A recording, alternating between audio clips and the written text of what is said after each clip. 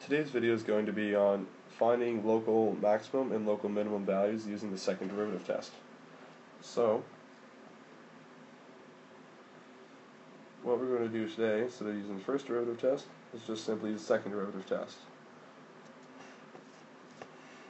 So, if you recall what the second derivative test is, if you have double derivative of x and it's continuous near the critical point C, then when f of c is equal to 0 and the double derivative of x near that c is greater than or equal to 0, then f of x has either a local minimum or a local max at that critical point C. So, given our function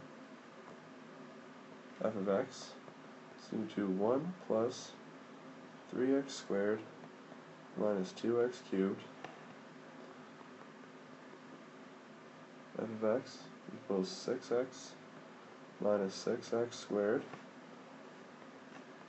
and f double prime is going to equal 6 minus 12x, which, if you factor out the 12, will give us 1/2 minus x. So, what values of x are going to give us our critical points? So, what are going to make f prime of x equal to 0?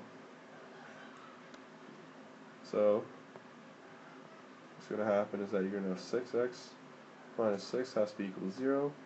Make this equal to 6x, factor out the 1 minus x. Therefore, the critical point is 0 or 1. Taking the critical point and plugging those back into our double derivative,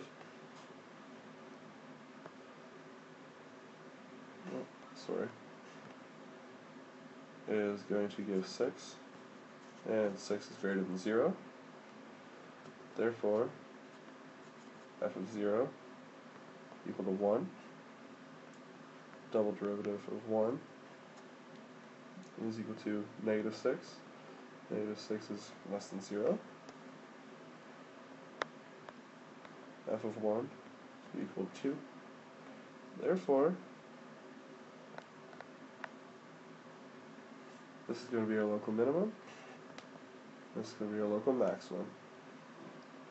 So, the test you use, either first or second derivative test, isn't really dependent upon anything other than preference.